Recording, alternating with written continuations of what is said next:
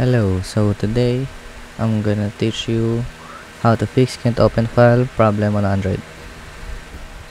Alright, so to fix this, so you just have to go to my files or file manager and then internal storage, and there you need to find downloads, and then in the downloads you just have to find the recent downloaded.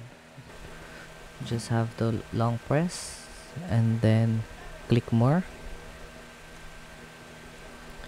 and then click compress. After that you just have to click compress again and just wait for it to finish.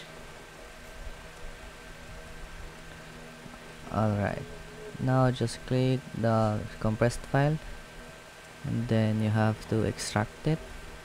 When you extract it, there, then you have to long press again, click more, then you have to rename it.